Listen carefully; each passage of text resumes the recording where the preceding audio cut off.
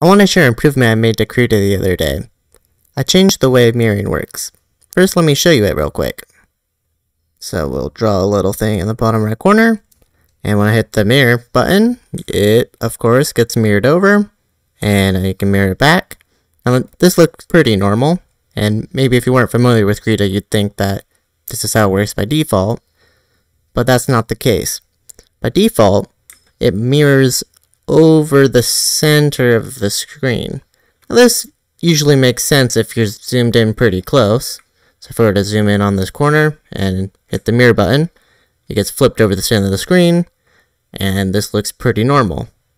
You have everything that was currently on the screen, still currently on the screen, just mirrored.